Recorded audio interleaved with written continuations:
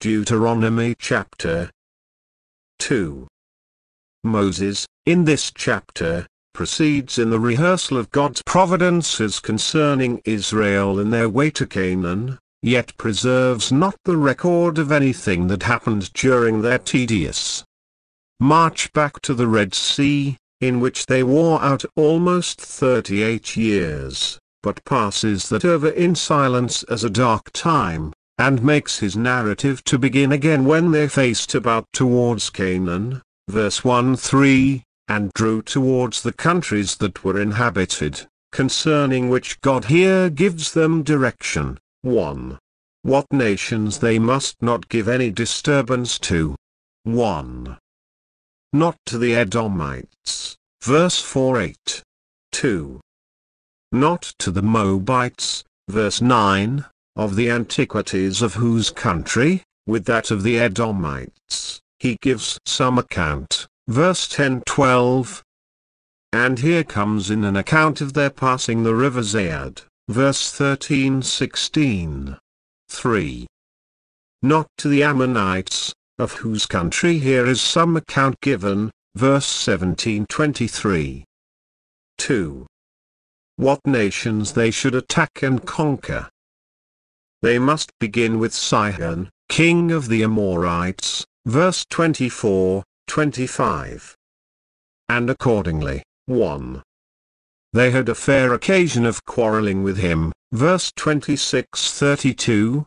2. God gave them a complete victory over him, verse 33, etc. The seed of Esau and Lot spared. BC 1451, 1 Then we turned, and took our journey into the wilderness by the way of the Red Sea, as the Lord spake unto me, and we compassed Mount Seir many days. 2 And the Lord spake unto me, saying, 3 Ye have compassed this mountain long enough, turn you northward. 4 And command thou the people, saying, Ye are to pass through the coast of your brethren the children of Esau, which dwell in Seir, and they shall be afraid of you. Take ye good heed unto yourselves therefore. 5 Meddle not with them, for one will not give you of their land, no, not so much as a foot breadth, because one had given Mount Seir unto Esau for a possession. 6 Ye shall buy meat of them for money, that ye may eat. And ye shall also buy water of them for money, that ye may drink. 7 For the Lord thy God hath blessed thee in all the works of thy hand, he knoweth thy walking through this great wilderness, these 40 years the Lord thy God hath been with thee, thou hast lacked nothing. Here is, 1. A short account of the long stay of Israel in the wilderness. We compassed Mount Seir many days. 5. 1.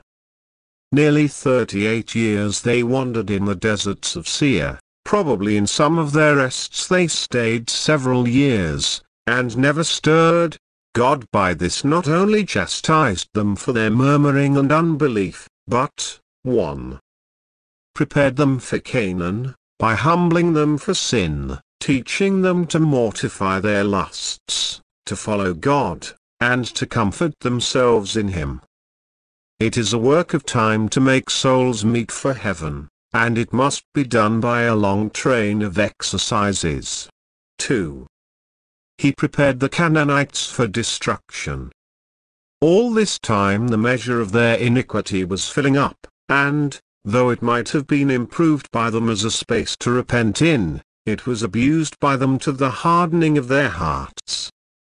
Now that the host of Israel was once repulsed, and after that was so long entangled and seemingly lost in the wilderness, they were secure, and thought the danger was over from that quarter, which would make the next attempt of Israel upon them the more dreadful.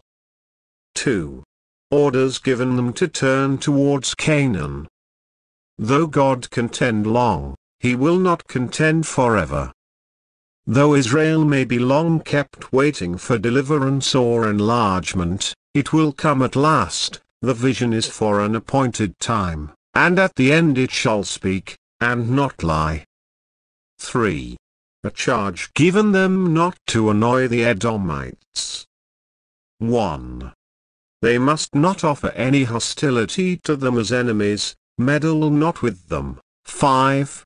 4, 5. 1. They must not improve the advantage they had against them. By the fright they would be put into upon Israel's approach, they shall be afraid of you, knowing your strength and numbers, and the power of God engaged for you, but think not that, because their fears make them an easy prey, you may therefore prey upon them. No, take heed to yourselves. There is need of great caution and a strict government of our own spirits, to keep ourselves from injuring those against whom we have an advantage. Or this caution is given to the princes: they must not only not meddle with the Edomites themselves, but not permit any of the soldiers to meddle with them. 2. They must not avenge upon the Edomites the affront they gave them in refusing them passage through their country. Numbers 20. 21. Thus, before God brought Israel to destroy their enemies in Canaan, He taught them to forgive their enemies in Edom. 3. They must not expect to have any part of their land given them for a possession. Mount Seir was already settled upon the Edomites, and they must not, under pretense of God's covenant and conduct, think to seize for themselves all they could lay hands on. Dominion is not founded in grace. God's Israel shall be well placed, but must not expect to be placed alone in the midst of the earth. Isaiah 5. 8. 2. They must trade with them as neighbors, buy meat and water of them, and pay for what they bought. 5. 6. Religion must never be made a cloak for injustice. The reason given verse 7, is, God hath blessed thee, and hitherto thou hast lacked nothing, and therefore, 1. Thou needest not beg, scorn to be beholden to Edomites, when thou hast a God all sufficient to depend upon.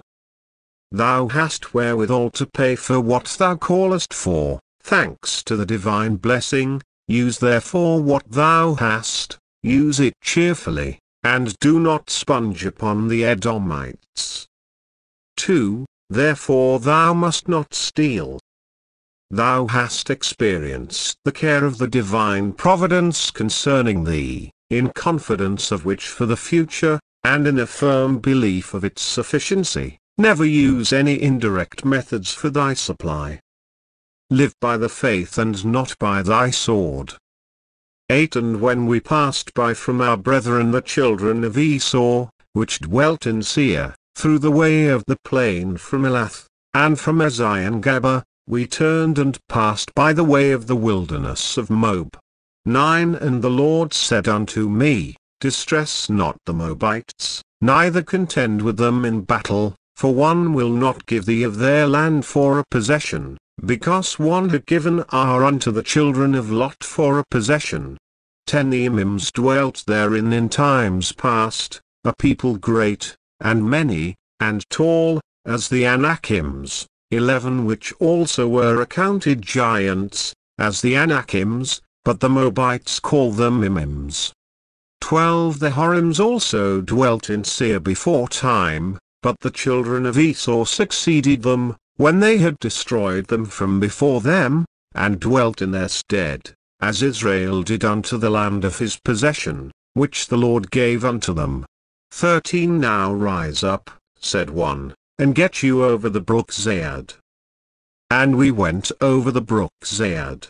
14. And the space in which we came from Kadesh Barnea, until we were come over the brook Zayad, was 38 years, until all the generation of the men of war were wasted out from among the host, as the Lord sware unto them. 15. For indeed the hand of the Lord was against them, to destroy them from among the host, until they were consumed. 16. So it came to pass, when all the men of war were consumed and dead from among the people, 17 That the Lord spake unto me, saying, 18 Thou art to pass over through the coast of Moab, this day. 19 And when thou comest nigh over against the children of Ammon, distress them not, nor meddle with them, for one will not give thee of the land of the children of Ammon any possession, because one had given it unto the children of Lot for a possession. 20 That also was accounted a land of giants. Giants dwelt therein in old time, and the Ammonites call them Zamzummims. 21 A people great, and many, and tall, as the Anakims. But the Lord destroyed them before them, and they succeeded them, and dwelt in their stead. 22 As he did to the children of Esau, which dwelt in Seir, when he destroyed the Horims from before them, and they succeeded them, and dwelt in their stead even unto this day. 23 And the Avims which dwelt in Hazarim, even unto Atzah, the Caphtorims, which came forth out of Caphtor, destroyed them, and dwelt in their stead. It is observable here that Moses, speaking of the Edomites verse 8, calls them, our brethren, the children of Esau. Though they had been unkind to Israel, in refusing them a peaceable passage through their country, yet he calls them brethren. 4. Though our relations fail in their duty to us, we must retain a sense of the relation, and not be wanting in our duty to them, as there is occasion. Now in these verses we have, 1. The account which Moses gives of the origin of the nations of which he had here occasion to speak, the Moabites, Edomites, and Ammonites. We know very well, from other parts of his history, whose posterity they were, but here he tells us how they came to those countries in which Israel found them. They were not the aborigines, or first planters. But, 1. The Moabites dwelt in a country which had belonged to a numerous race of giants, called Mim, that is, terrible ones, as tall as the Anakim, and perhaps more fierce. 5. 10, 11, 2. The Edomites in like manner dispossessed the Horim from Mount Seir, and took their country verse 12. And again 5. 22, of which we read, Genesis 36. 23. The Ammonites likewise got possession of a country that had formerly been inhabited by giants, called Zamzummim, crafty men, on wicked men verse 20, 21, probably the same that are called Zuzim, Genesis 14. 5. He illustrates these remarks by an instance older than any of these, the Caphtorim, who were akin to the Philistines, Genesis 10. 14, drove the Avim out of their country, and took possession of it. 5. 23. The learned Bishop Patrick supposes these Avites, being expelled hence, to have settled in Assyria, and to be the same people we read of under that name, 2 Kings 17. 31. Now these revolutions are recorded, 1. To show how soon the world was peopled after the flood, so well peopled that, when a family grew numerous, they could not find a place to settle in, at least in that part of the world, but they must drive out those that were already settled. 2. To show that the race is not to the swift, nor the battle to the strong. Giants were expelled by those of ordinary stature, for probably these giants, like those before the flood, Genesis 6.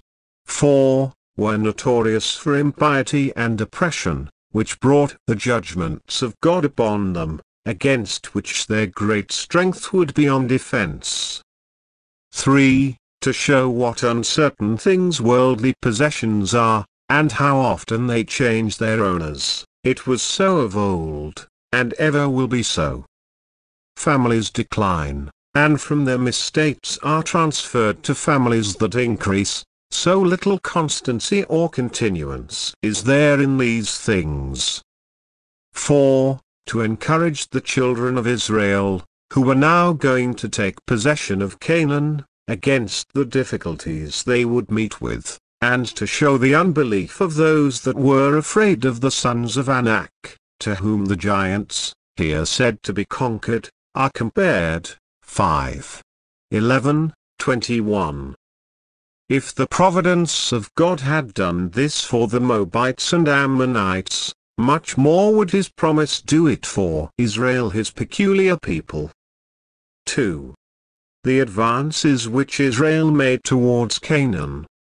They passed by the way of the wilderness of Moab verse 8, and then went over the brook or vale of Zayad verse 13. And there Moses takes notice of the fulfilling of the word which God had spoken concerning them, that none of those that were numbered at Mount Sinai should see the land that God had promised. Numbers 14:23. According to that sentence, now that they began to set their faces towards Canaan, and to have it in their eye, notice is taken of their being all destroyed and consumed, and not a man of them left. 5:14. Common providence, we may observe, in about 38 years, ordinarily raises a new generation, so that in that time few remain of the old one. But here it was entirely new, and none at all remained but Caleb and Joshua, for indeed the hand of the Lord was against them. 5:15. Those cannot but waste, until they were consumed, who have the hand of God against them.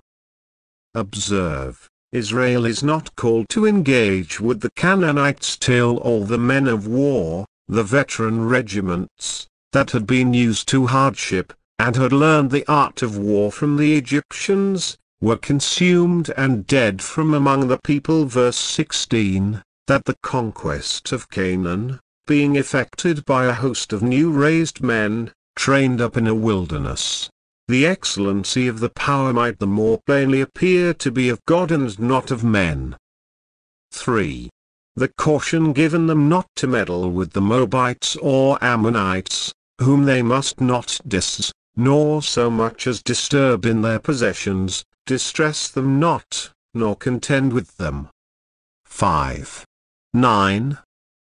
Though the Moabites aimed to ruin Israel, Numbers 22:6, yet Israel must not aim to ruin them.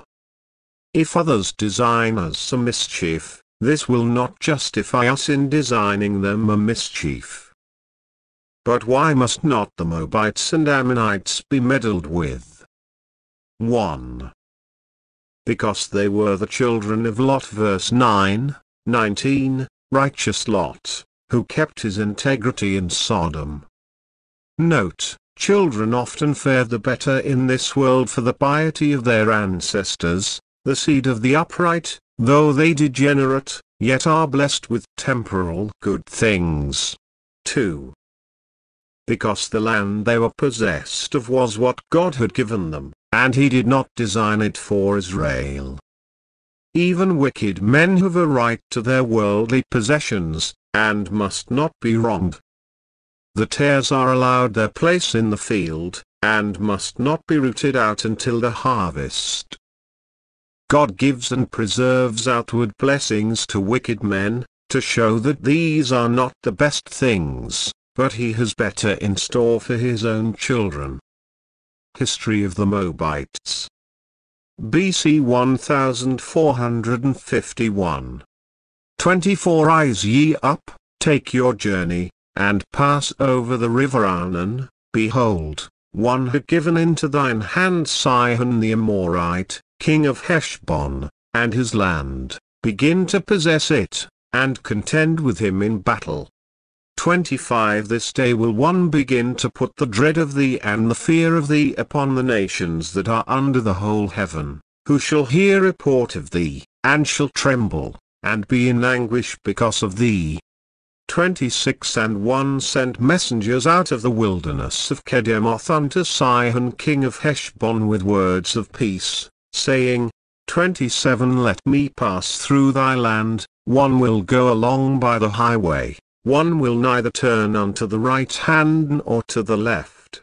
28 Thou shalt sell me meat for money, that the first of may eat, and give me water for money, that the first of may drink. Only one will pass through on my feet. 29 As the children of Esau which dwell in Seir, and the Moabites which dwell in Ar, did unto me, until one shall pass over Jordan into the land which the Lord our God giveth us.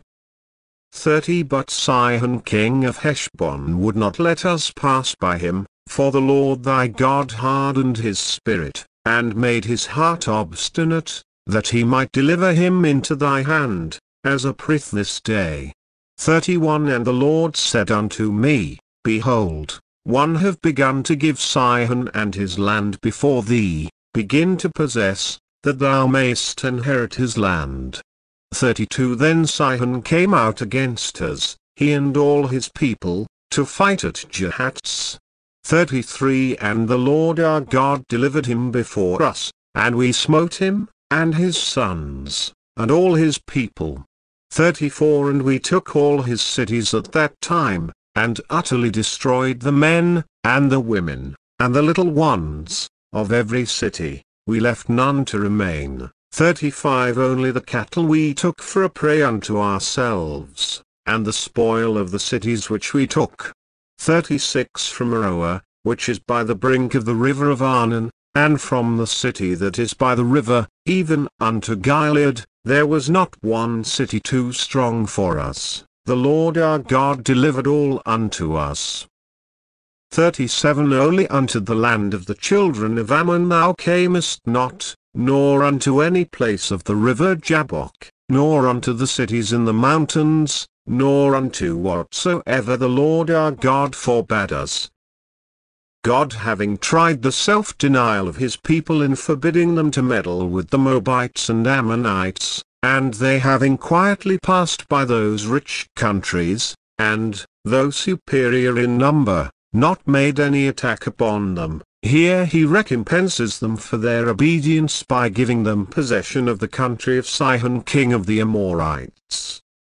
If we forbear what God forbids, we shall receive what he promises, and shall be no losers at last by our obedience, though it may seem for the present to be to our loss.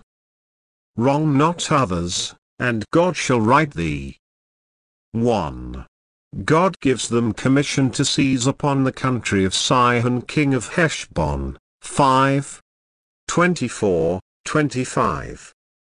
This was then God's way of disposing of kingdoms, but such particular grants are not now either to be expected or pretended. In this commission observe, 1. Though God assured them that the land should be their own, yet they must bestir themselves, and contend in battle with the enemy. What God gives we must endeavor to get. 2. God promises that when they fight he will fight for them. Do you begin to possess it, and one will begin to put the dread of you upon them. God would dispirit the enemy and so destroy them, would magnify Israel and so terrify all those against whom they were commissioned. See Exodus 15. 14. 2. Moses sends to Sihon a message of peace, and only begs a passage through his land, with a promise to give his country no disturbance, but the advantage of trading for ready money with so great a body. 5. 26-29. Moses herein did neither disobey God, who bade him contend with Sihon, nor dissemble with Sihon, but doubtless it was by divine direction that he did it, that Sihon might be left inexcusable, though God hardened his heart. This may illustrate the method of God's dealing with those to whom he gives his gospel, but does not give grace to believe it. 3. Sihon began the war. Verse 32, God having made his heart obstinate, and hidden from his eyes the thing that belonged to his peace. Verse 30, that he might deliver him into the hand of Israel. Those that meddle with the people of God meddle to their own hurt, and God sometimes ruins his enemies by their own resolves. See Micah 4. 11-13, Rev. 16. 14. 4. Israel was victorious. 1. They put all the Amorites to the sword, men, women, and children. Verse 33, 34, this they did as the executioners of God's wrath. Now the measure of the Amorites' iniquity was full. Genesis 15. 16, and the longer it was in the filling the sorer was the reckoning at last. This was one of the devoted nations. They died, not as Israel's enemies, but as sacrifices to divine justice, in the offering of which sacrifices Israel was employed, as a kingdom of priests.